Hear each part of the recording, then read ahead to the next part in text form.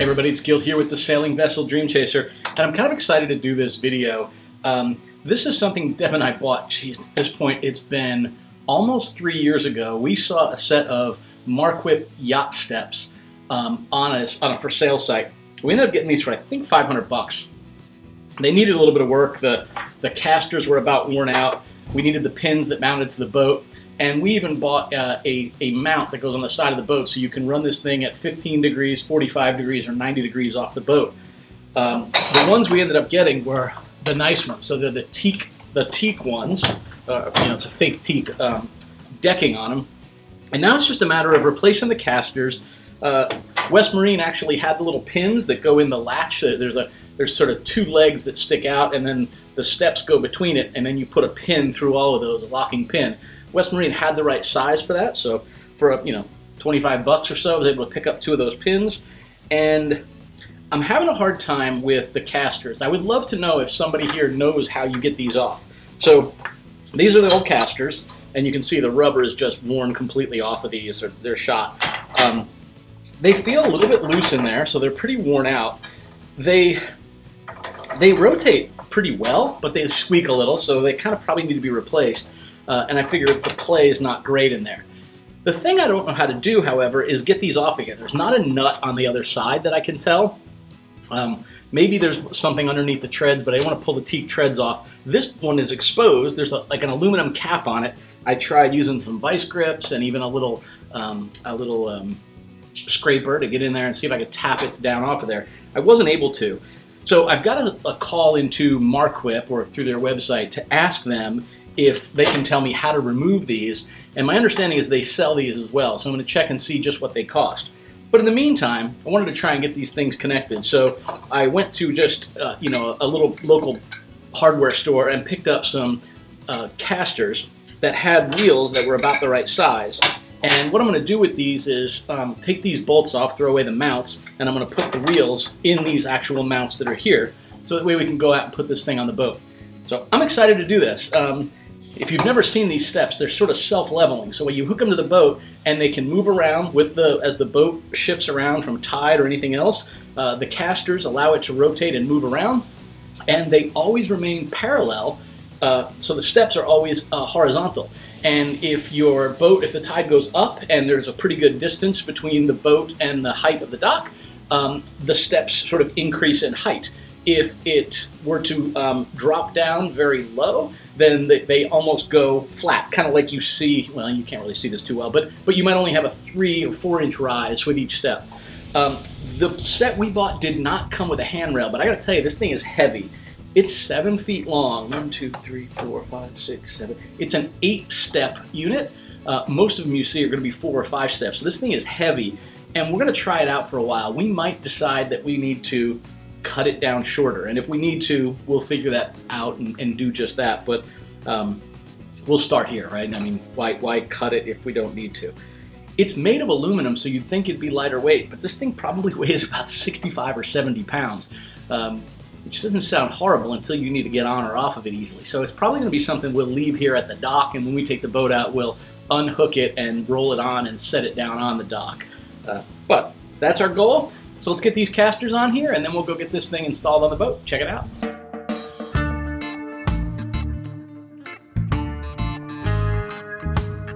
All right, so I've done a little bit here off camera.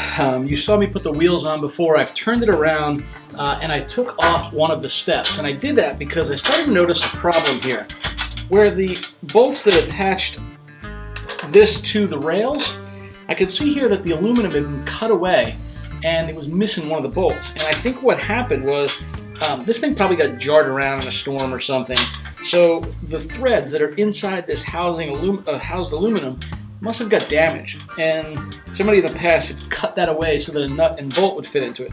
So that's kind of where we were. I went ahead and picked up a couple of these little push pins, and I just ran up to West Marine to use their tools to go ahead and create these swages so I can essentially keep these things from falling down in the water, and it's okay if they dangle there. Same with this. This is now attached, as is the attach point as well. So all of this is kind of ready to go. I'm just going to bolt this step back on, and we should be set. It's kind of handy that West Marine has a swage machine you can use. They will not do it for you. That's on you. But it is really handy. I also went ahead and bought new stainless steel bolts. The old ones, I don't know if you can see that, they're all sort of bent. So that's why I believe it got jarred pretty good. All right, let's start with the ones that go inside of the aluminum housings.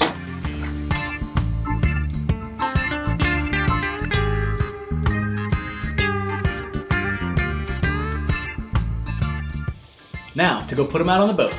All right, so this is right here where it connects, and you can see the female end right here, the stainless steel one, or the aluminum one, is actually for the boarding ladder, boarding stairs, and then the little hook is for the side ladder for, you know, getting in or out of the dinghy. But it connects on both sides, and then that post goes right below the rub rail on the black portion. Let's see what it looks like here.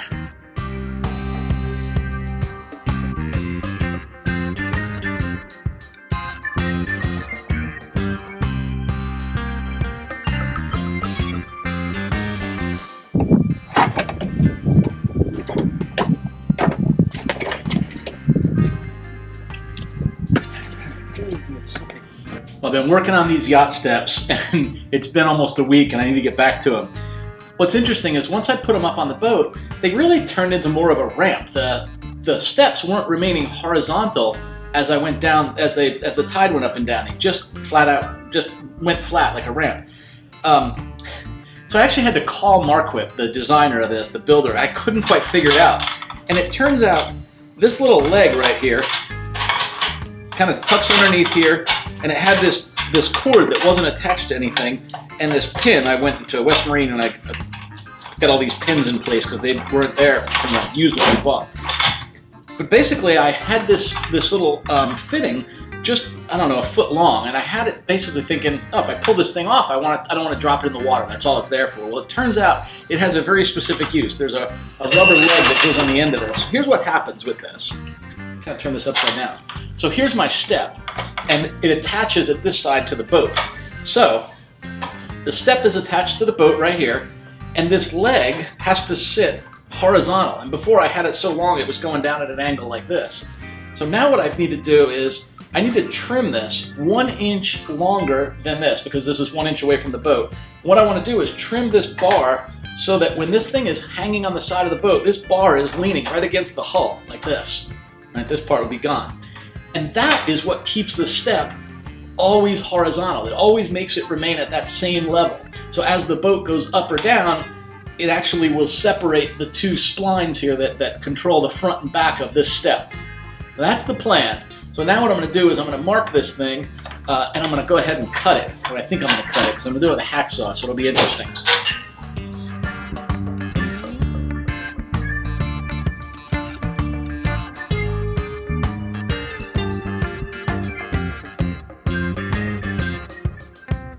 I'm just going to clean up the end of this a little bit.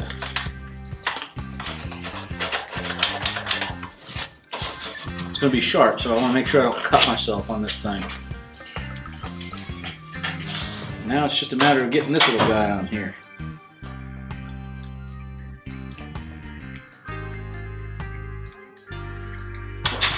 Yeah, I use my spit to lubricate.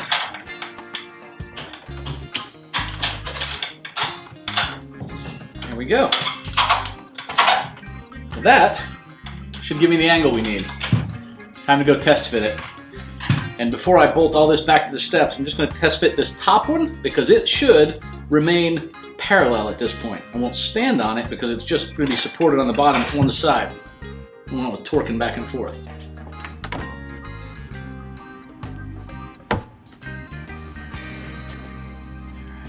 So I did hear exactly what I said I wouldn't do, and I recognized the mistake immediately. What can you do, right? It's back to West Marine. It looks like I didn't actually crimp those little swage or crimp sleeves tight enough when I doubled up the line and made a small loop around a thimble. When I attached the steps right there, as you saw, I put a little bit of pressure on it, and it quickly dropped down. And what dropped actually was where I had crimped the two pieces of stainless cable together, one end of it slipped out of the crimp. So I went ahead and cut the heat shrink off of the piece that was on there originally, so I could see if it was a different style crimp that they came from the manufacturer on the end that was already fixed. and I can see that it was definitely crimped tighter. I probably should have crimped it once like I did, and then put it in the next setting smaller on the actual crimping machine. So I'm now off to do that. I'm gonna have to remake the whole cable though, because I don't have enough slack at this point to refit what I already had in there. So now it's gonna have to be a new piece, and I'll have to put ends on both sides. So you live and learn, right? That's what they say. All right, off to West. I'll show you the fitting so you can see what I did wrong here. This is the crimp that I did up at West Marine using their small tool, and it's the one that pulled out. This is the one that came from the manufacturer, and you can see the depth of the ridge lines. It's definitely deeper. So I will be squeezing this thing a bit tighter, and I think I'm also not going to try to make my loop at this end as short as it was before. I was going around a very small thimble, and I think I will not do that this time. So there's my part. Cheapest I've ever gotten out of West Marine at $6.22. I bought 2 feet of this 1/8 inch stranded stainless cable, uncoated, and a little package of these crimps. And then I used their machine to crimp these on, as you can see. And I left a little bit of slack there because I'm a little bit worried that might have been why the other one pulled out. I didn't have it all the way through because I didn't want to leave those ends there. I think I'll do this, and worst case, I will heat shrink over the top of it if this works out well. Well, you know what they say, right? Third time's a charm. So let me turn the camera around. I'll show you what we're about to do, and then I'm going to climb up on the boat, use a couple of lines to pull it up over to the edge of the dock and attach it. Let's see how well this works. I'm not just testing the step only this time. Figure if we'll go for it and see how it goes. So you can see I've got the steps just sitting on the ground right here. And yeah, climb on board and see what happens. Got these lines that I can toss up there to help me move it.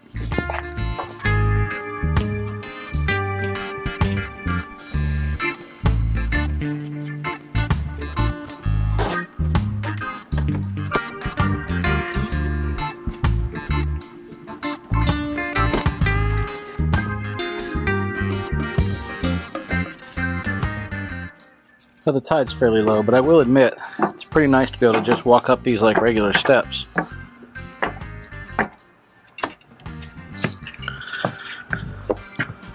Well, finally, I guess I can call it successful. I mean, it feels like we bought these things 2 years ago, maybe 2.5. They sat in the storage shed forever, tried rebuilding them. I actually think I could use a small adjustment. Remember that tube I cut before? I actually feel like either I could have made it slightly longer, or I could have made the cable that's holding this, holding it horizontal, maybe just a tad bit higher. The steps may be angled down just the tiniest bit, but that's going to be okay, and maybe someday down the road, if the cable ever breaks again, then I'll make it shorter next time I do it. All right, with that, I hope you guys enjoyed this video on redoing the yacht steps, and we will see you next Friday for another video. Bye, y'all. Safe sailing.